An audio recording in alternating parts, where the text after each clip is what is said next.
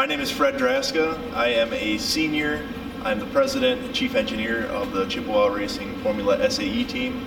And my senior design project is the rear suspension on a Formula SAE car. What interests me about the rear suspension is how many kinematic relationships there are within one system. I've always been a fan of kinematics. Wasn't always a huge fan of like thermodynamics and things like that. So as far as kinematics go, it really gave me an opportunity to work with something that I liked. You have the motion of the push rods, the cantilevers, along with the motion of this added sway bar that we have. So there's a lot of different things in one system that are working together to make the suspension work the way that it should. A lot of the components for this year's suspension will remain the same as last year's suspension. The same components that we're going to use are essentially the push rod, the cantilever, and the shock. We'll be keeping those the same. We'll also be adding a sway bar, which goes through the back, and the sway bar link, which connects the sway bar to the cantilever. One component that is changing, but it's not new, is our toe adjuster is moving from the bottom to the top for easier access. Generally, what's changing with the suspension system is that this is all up and down in one plane, parallel to a bunch of planes within the chassis.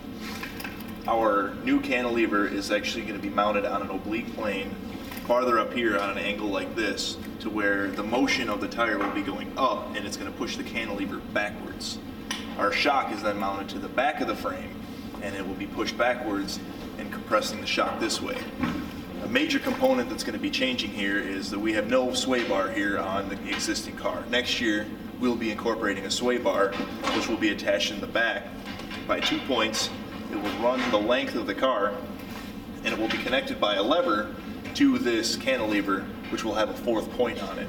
So when that tire comes up, it's going to push the cantilever, push the shock back, and ultimately push that roll bar backwards. And when that roll bar pushes backwards, it's actually going to go to the other side and put the weight equally onto the other shock to keep the car from rolling.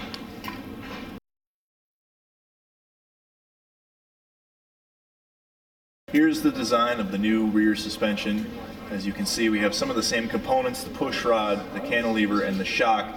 They are mounted on an oblique plane, not straight up and down like last year, so that's a new piece. Some of the new parts are this sway bar link, which actually attaches to the cantilever, and then the sway bar, which attaches to the back of the frame. And when I move this cantilever, simulating the tire going up and down, it moves the roll bar and creates a torsion in that roll bar to keep the car from rolling.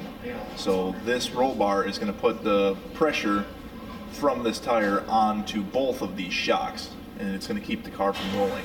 So this simulation here is the movement through the entire stroke of the suspension when the car will be driving. For testing of this suspension components, we run FEA on all of our CAD parts before we even make them. So we design them, we run our FEA on these parts based on the material that they're made of, and we make sure that there's no excessive deflection and no yielding in these parts before we even manufacture them. Once we manufacture them, we put them on the car, and we have 2 weeks of testing devoted before the race even starts, so we drive the car around, and if something does yield, components on the suspension are pretty easy to remake. As far as the timeline goes for this project, we started at the beginning of this year for our design phase. It's a 2-semester senior design project, and the first semester is for design, and the second semester is devoted to manufacturing. Our manufacturing will be done within the first month of us getting back to school, so our design portion is pretty much done, and we are actually working on how we're going to manufacture some of these components for next semester.